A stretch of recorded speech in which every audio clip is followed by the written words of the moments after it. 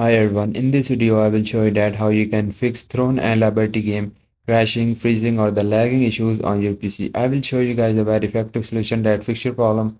So first make a right click on your taskbar and you will see the task manager, simply open it.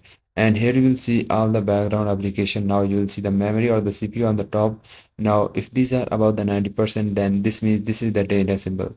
And you just need to close all the background application that you are seeing on the top or that are useless. So make a right click on all of these that are useless, then just click on the end task. So once you close all of these, then just click on the startups on the top, and guys here just disable all the background application you are seeing here, because when you start your PC these applications start automatically without your permission and causing a lot of CPU or RAM usage and causing your game crash. So make a right click on all of these, then just click on the disable. Now the next important setting is go to the Windows search and just type here the privacy settings and it will appear on the top, so open it. Now here on the left hand side just scroll down and you will see the background apps, click on that. Now here just make sure that this option is off. These are also the application that consume the most of your RAM or CPU and cause your game crash, so just turn it off. Now the next important setting is the system configurations. So go to the Windows search, type it and open it. Now you will see the boot.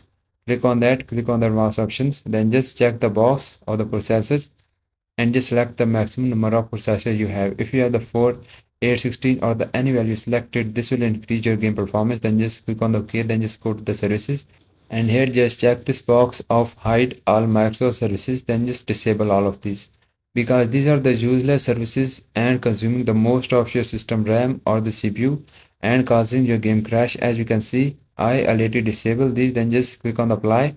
Then you must need to restart your PC to apply the changes. So once you restart your PC, launch the game, and this setting or solution will fix your any kind of crashing problems on your game. And if your problem is fixed, please don't forget to like this video and please consider liking, and bye bye and take care.